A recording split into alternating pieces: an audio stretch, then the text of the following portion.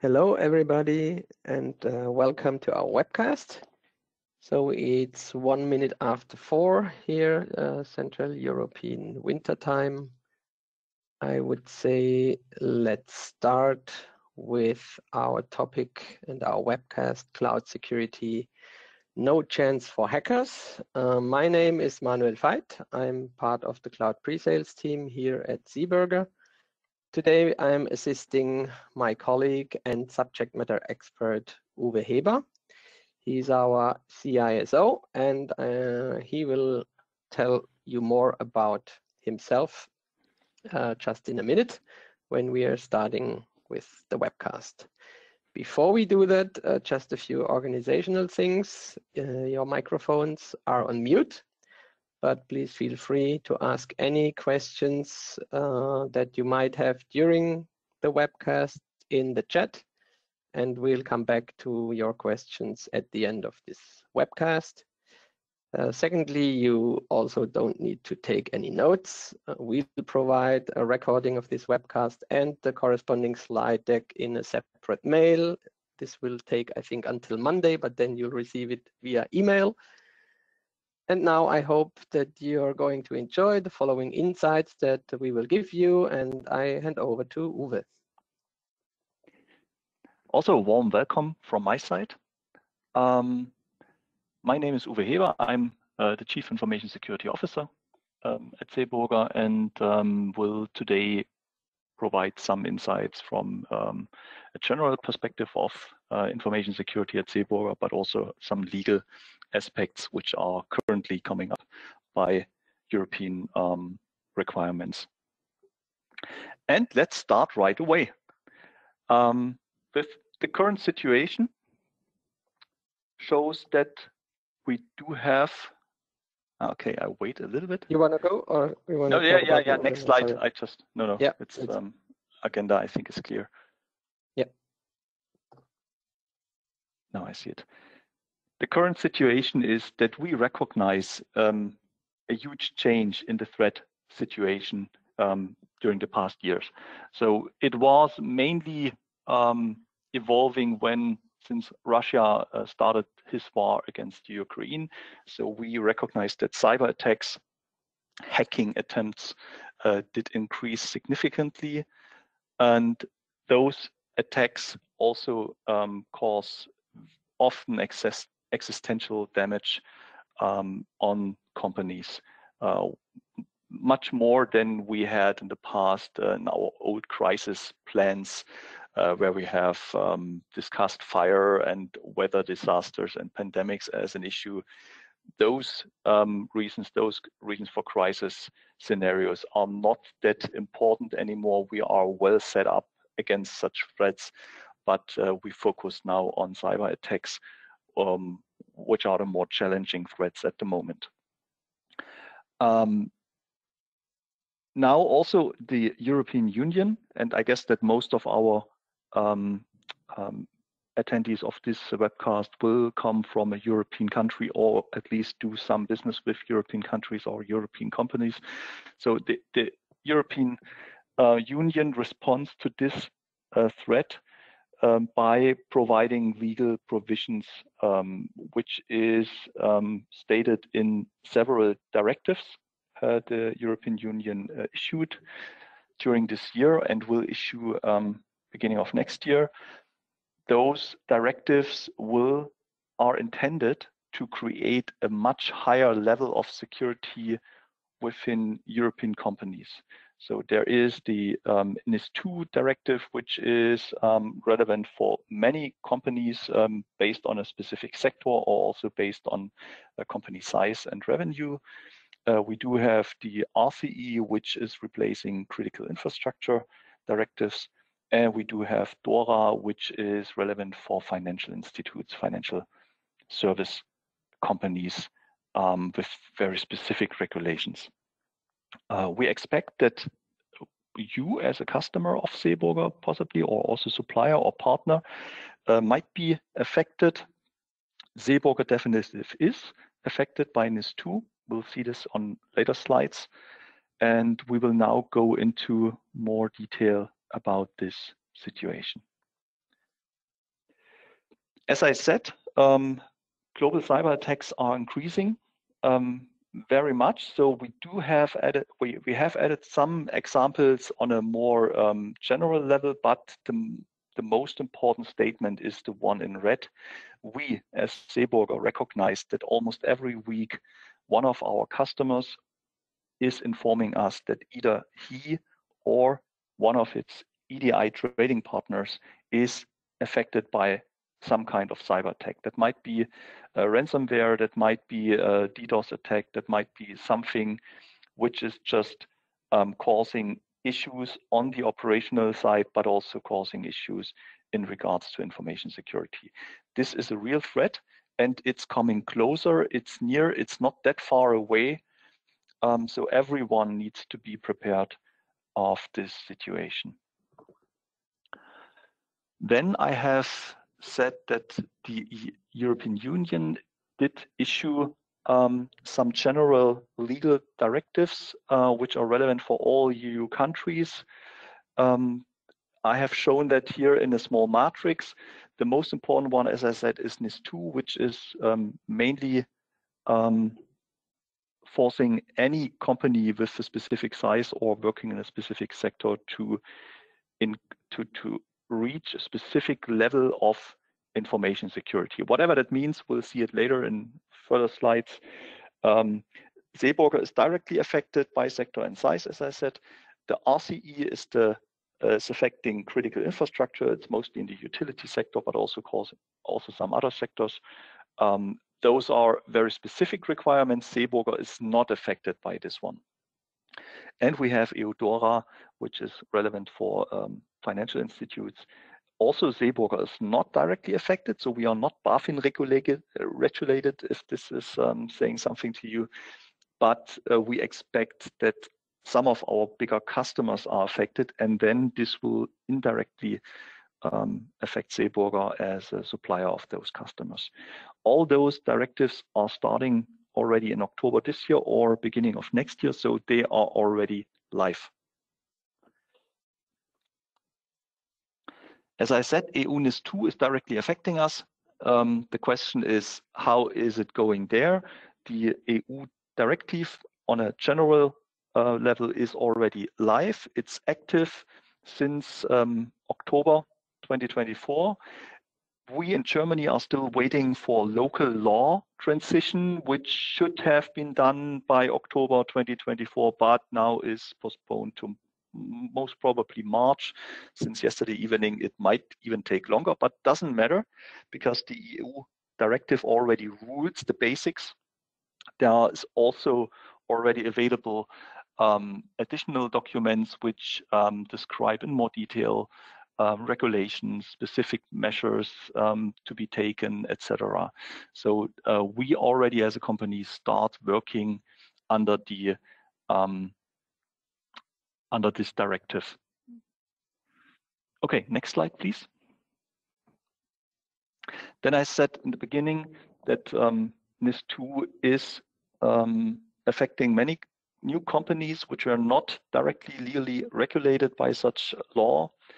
SEEBURGER is affected because we are in a specific service segment, so we fulfill the requirements as a cloud service provider and also managed service provider. So this is directly already a criteria why we are directly affected.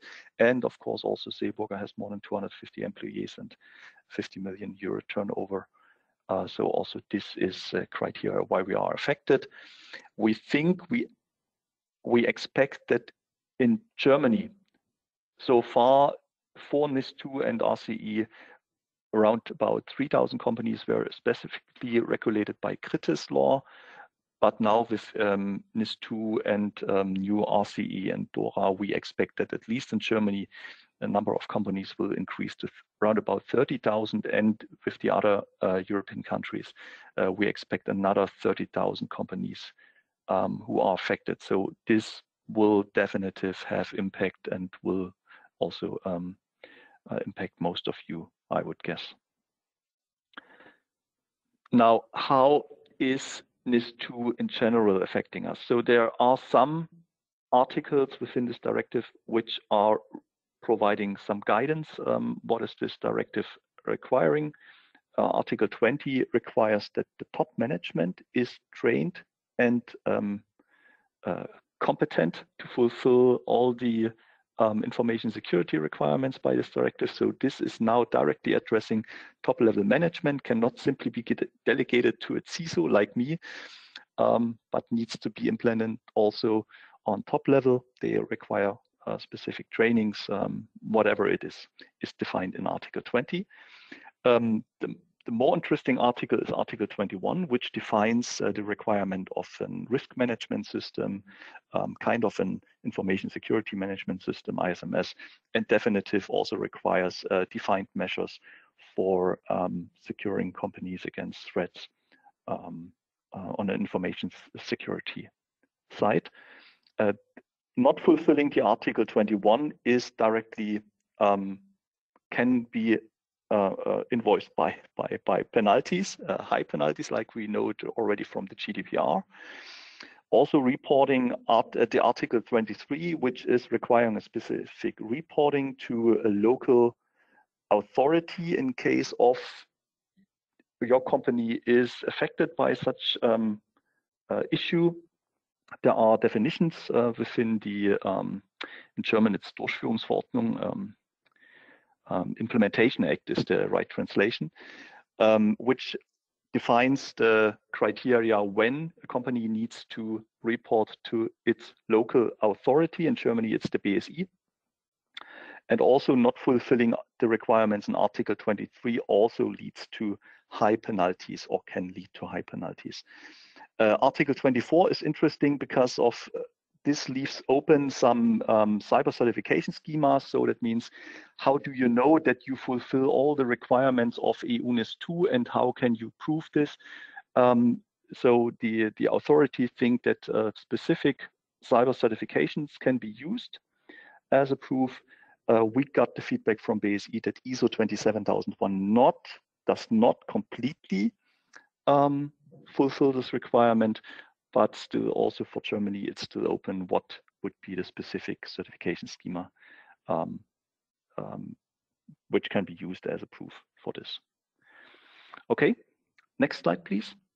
And then for DORA, which is indirectly affecting SEEBURGER, it's similar to the NIS2, but has some higher requirements, is affecting very specific companies in a specific sector, and has, depending on if this company is very important or important, very restrictive requirements which are challenging. So SEEBURGER luckily does not falls under this important. We act as a normal ICT provider under Article 32, if this is something you want to know, but we are not BaFin regulated and therefore not an important ICT provider. Okay, that's the legal requirements. Now I hand over to my colleague, who will now go into more detail about SEEBURGER. Yeah, exactly. So we now know a little bit about the framework of this EU NIS2 regulation, which is addressing, as we have heard, the EU, of course, but as we are a global cloud service provider and a global company, and as our customers are also active on a global level with teams all over the globe, we are having not only our data centers in Germany, where they are protected according to GDPR, and now also in the future NIS2, but also we have data centers in the US, as you can see, and in China with local teams there. And what we want to say with this slide is that even that we will be compliant to NIS2 regulations, we are already, and you can see it on the right-hand side, compliant to ISO 27001. So we have the certification by KPMG, an external company who is auditing us annually since 2012. So that means that most of the EU NIS2 regulations, or let's say guidelines, that where we need to follow specific security measures and processes, are already implemented, and not only in Europe but on a global level.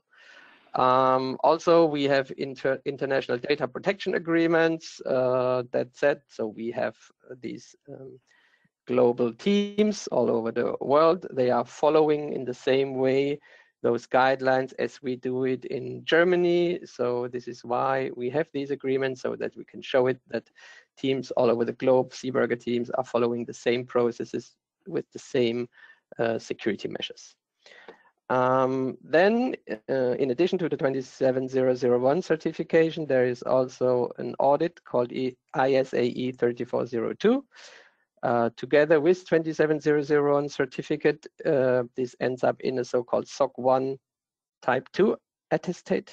I don't know if this is the real right English word, but SOC 1 Type 2 should say something to you. So this we are doing on an annual basis since 2017. And also we are having the TISAX certificate, which is coming from the automotive sector since 2020.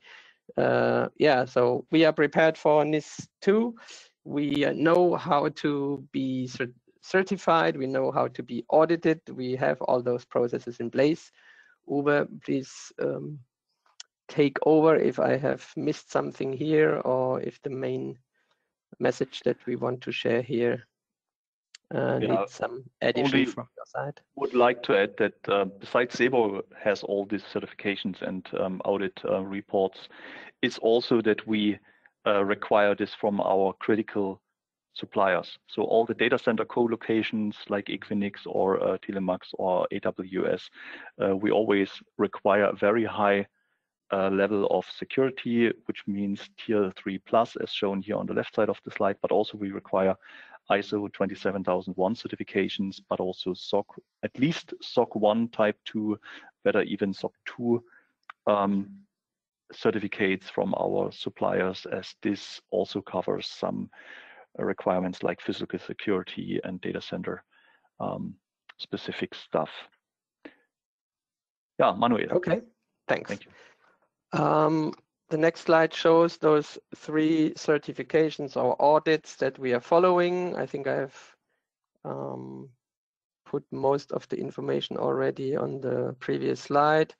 So maybe just to go into that ISO 27001 for a moment. So this is the proof that we as an organization or our suppliers, like Uwe just mentioned, have implemented an efficient and effective information security management system.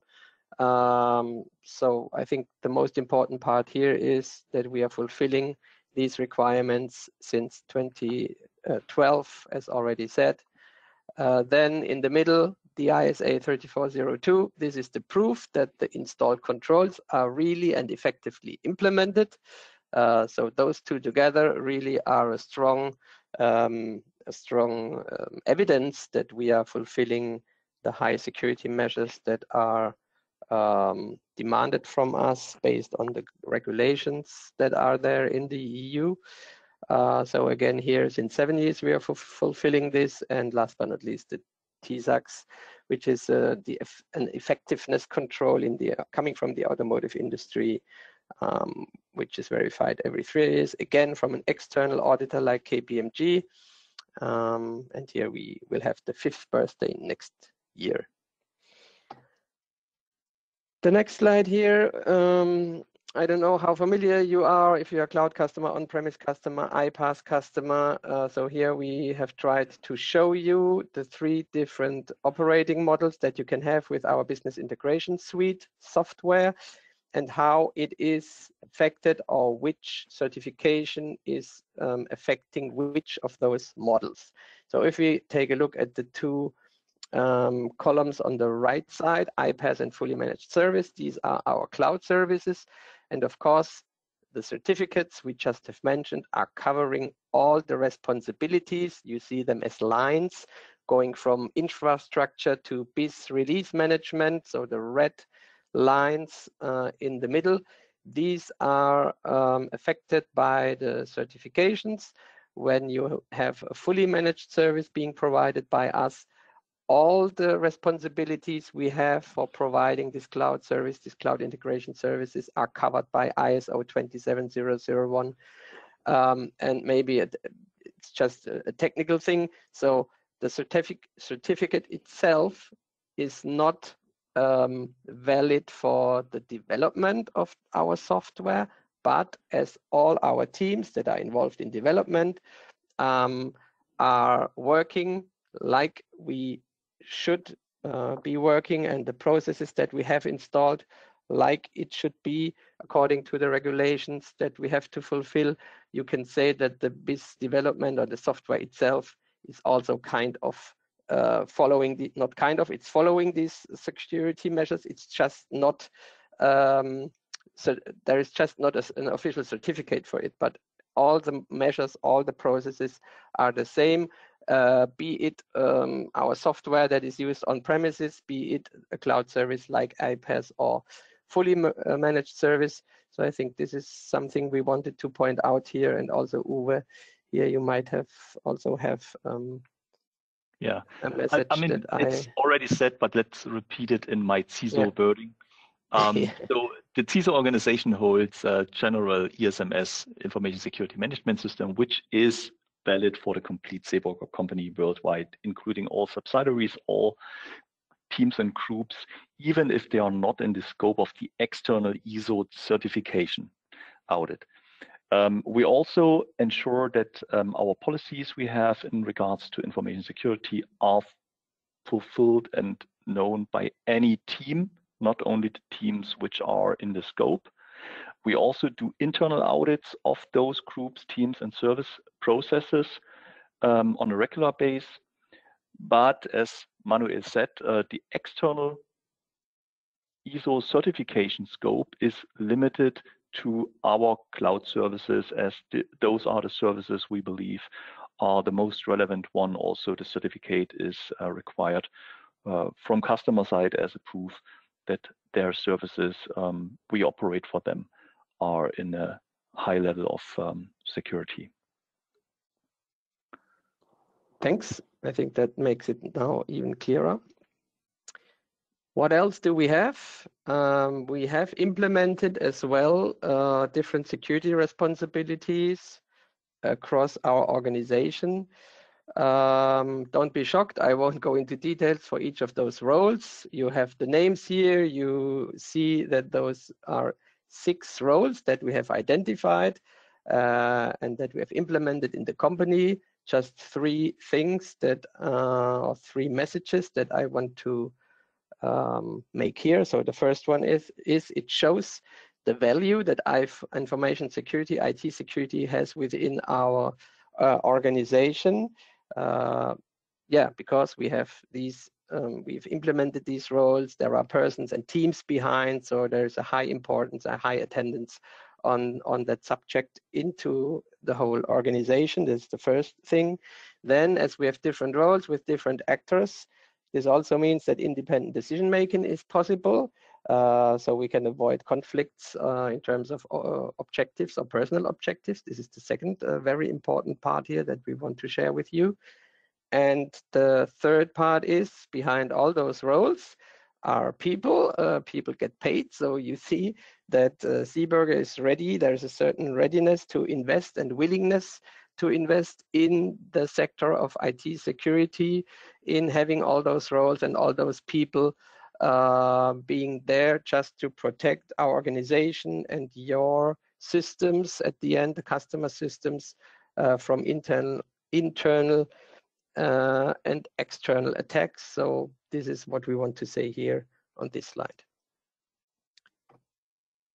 That all those efforts that I just have outlined are paying off. We want to show here. So there is an external, I would say, security rating agency called Security Scorecard. I don't know if you know them. This is basically a website. They are testing our domain, seeburger.com in this case, in all terms of security measures that we have implemented, and we have reached a very, very good level of 98, a score of 98 from 100. And if you want, after the webcast, you can go on their side. I think now to get some more information, you have to pay for it, but weeks ago you could just look for different domains in the URL of security scorecard, and then you got the ratings, and I hardly found ratings that are higher than the 98 we have here. So this is also nice to see for us that all the efforts we are taking every day in this area are paying off, and is showing from external that we have very good security score in general. Yeah, now we have heard a lot about theory, about guidelines, how we are implementing things. Here I just want to highlight the categories where we want to focus on. I think you can read through the individual measures in the PowerPoint once you're receiving it later after this webcast. We just have collected some measures for, in this case, the area or the sector of physical security. So we are following here all the rules and guidelines that we have to fulfill when it comes to physical security. We are doing the same when it comes to server and network security. Just one example, so the IDS, intrusion detection system, is analyzing the network traffic, and when it comes to anomalies, there is an alert, and then the teams can start working closer and see if it's a real attack or if it's just an accidental behavior in the traffic that we have. Just as an example, what software we are using to detect external or internal threats. Then when it comes to identity and access management, of course, you have to make sure that you have at least privileged access and the need to know principle, so you only can access what you need to do your daily work. This we are following, and I think this is the same way every one of you should also follow these rules to reduce, I would say, the scope or the terrain of attack. Also, application and platform security. I think we also already have talked about it when we had those 3 columns.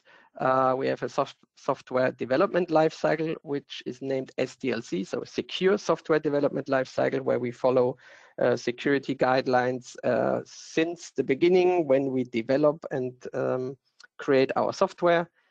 So again, here this is covered as well within the SEEBURGER organization. And maybe I can support here on this slide something else. So not only development develops by secure development principles, also our software is delivered with recommendations, guidelines for hardening, for setting up the right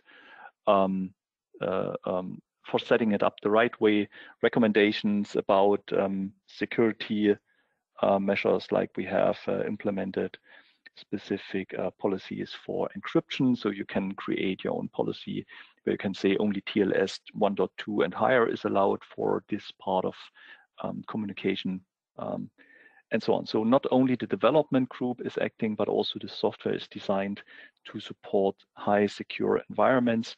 Of course, at the end, it's on you and SEEBURGER Consulting to set it up the right way. If you still have 80 partners who only support SSL version 3, then you have to accept the risk that this is weak. But if you want to enforce that only secure encryption, secure communication, and also local storage, like local file storage is encrypted, then this software is supporting you and allowing this. Okay, sorry. That being said, no, thanks, that was valuable. That being said, if we look at information security in general, just a few highlights here. So as you just have mentioned, Uwe, our software is supporting data encryption, both at rest and also in transit. So this also makes sure that when processing data in general and transporting it to your trading partners or receiving it, everything is secure and secure protocols are used. Then we also said at the very beginning, Uwe said that also not only external threats, also internal threats are very important to be followed. So here we're doing the awareness trainings on biannually, so everybody is trained, everybody needs to fulfill the trainings to make sure that everybody is aware what can happen with phishing mails and so on. And I think the rest, the TOMs we have seen in the slides before, the ISO and ISAE certification and audit we have already seen in one of the first slides in my section. So I think we are through this part. And I'm handing back for the last section to Uwe. Okay. So what are the next steps SEEBURGER recommends or plans to do by ourselves? First of all, of course, you will have to manage your supply chain. So if you have the requirement, for instance, by NIS2 to implement a higher security level, then this will affect your supply chain. Critical suppliers and SEEBURGER, in the most cases with its EDI software on premise or even in the cloud, is a critical supplier in the supply chain. You will have to verify that your supply chain is fulfilling all the requirements. We do this, and we also recommend this to our customers if you want to check SEEBURGER as your supplier. We do this that we recommend it in the following way. First of all, find the right manager for your critical supplier. It's not recommended to use some trainee and hand them over just the order. Send an email to my 1,000 suppliers and ask them all 250 plus questions.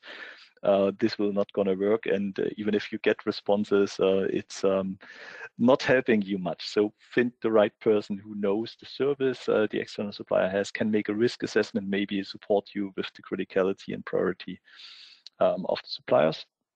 Then check what your supplier, we for instance, already provide on information. So we do have contracts. Our contracts, in my opinion, are good contracts. We define very much details of our service, what our service includes, also service properties and also information security properties are described very well. Then we have also general information on our websites, on our knowledge base shown here in the picture.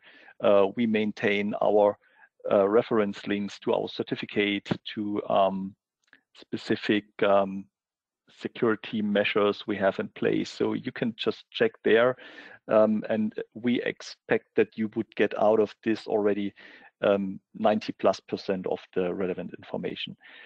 Also, our certificates, attestations, like the ESRE report, but also FAQs are a very good source for self-service. And this will give you already 99% of the required information you need for NIS2 requirements. Of course, there might be questions open. So it's no problem to ask specific questions if there are some extra requirements not answered already by the general documents, services, service descriptions. And also we expect that our customers might have the requirement that we add on a contractual level also some security clauses. For this, we are prepared with so-called CSA, Cyber Security Agreement, or addendum, which is intended to add to the normal service contracts also the general information security measures we have in place, besides the usual TOMs we have described in the GDPR context. And we also do not recommend to make individual audits with your suppliers. This is a high effort and will cause also costs on both sides.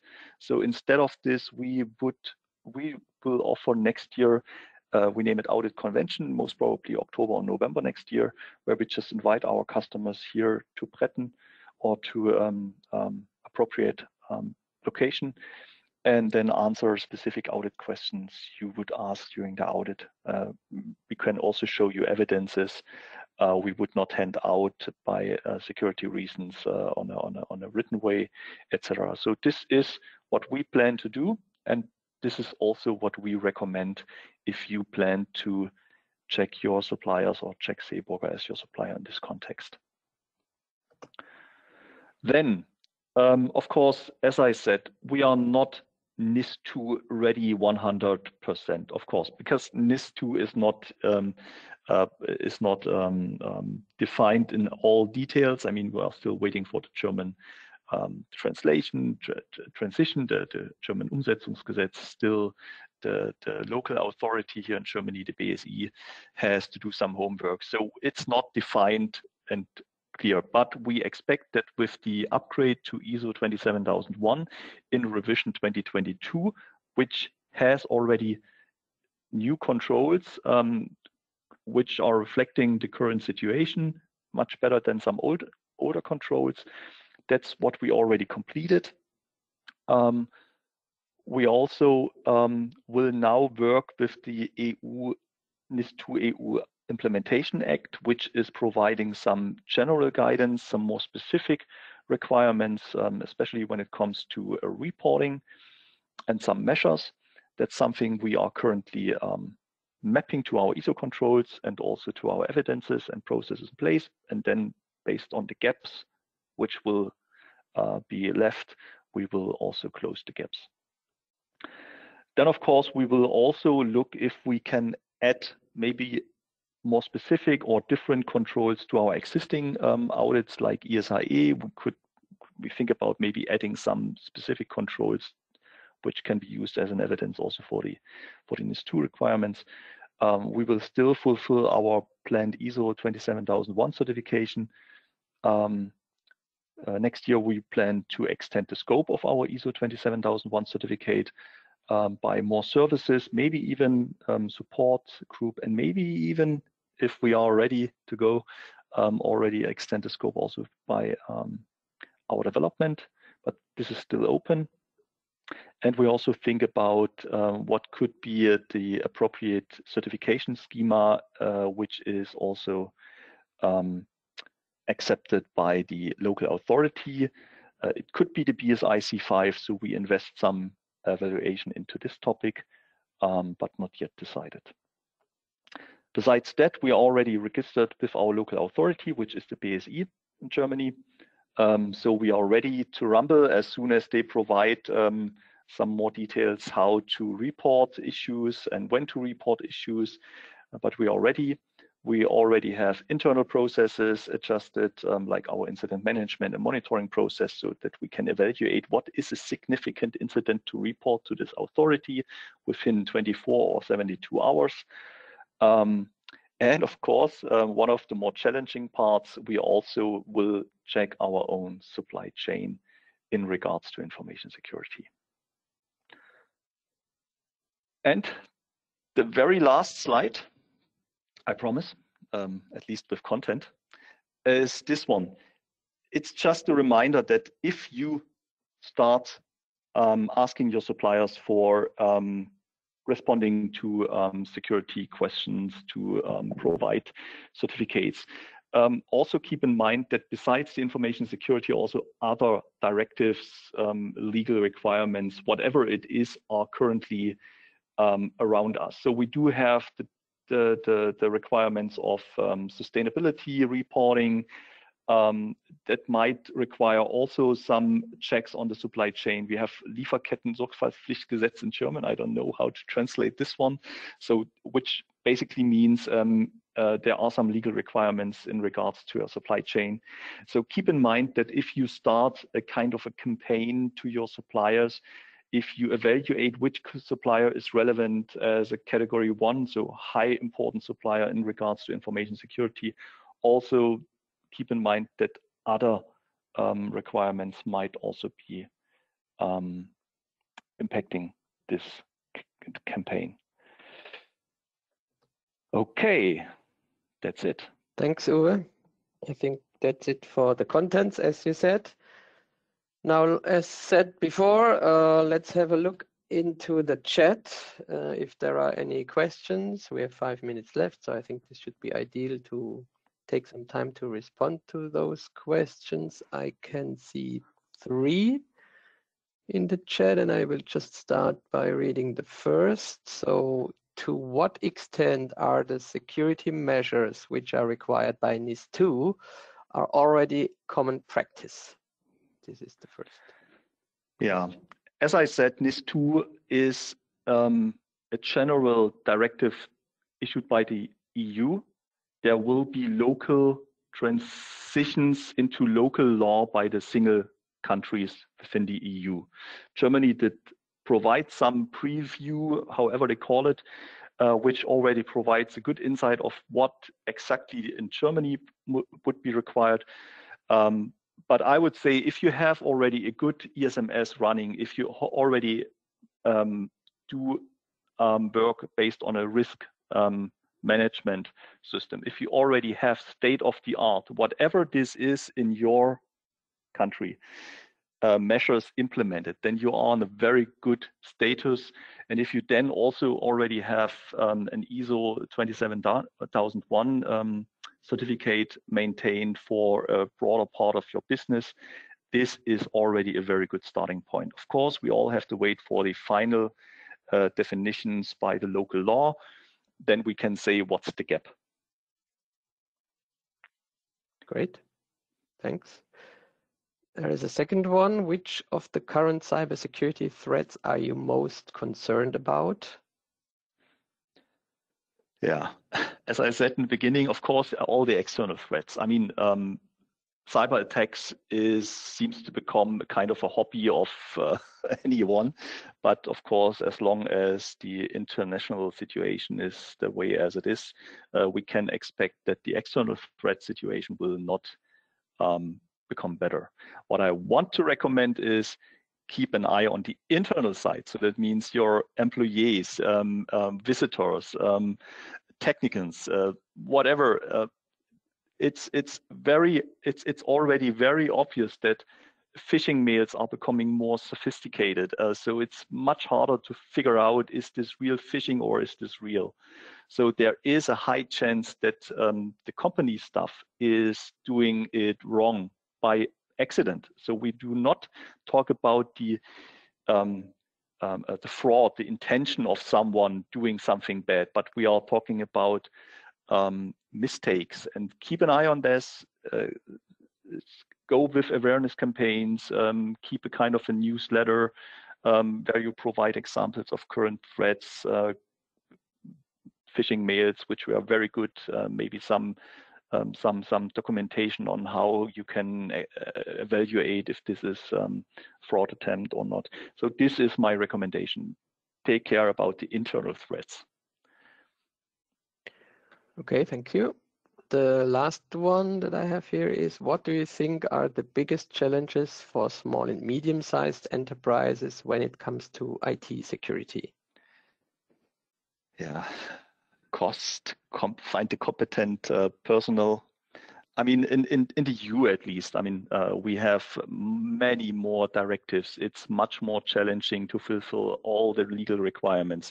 Local national law is adding more and more. You have the topic of sustainability, code of conduct, whatever it is. So this is forcing companies to invest a lot into those topics.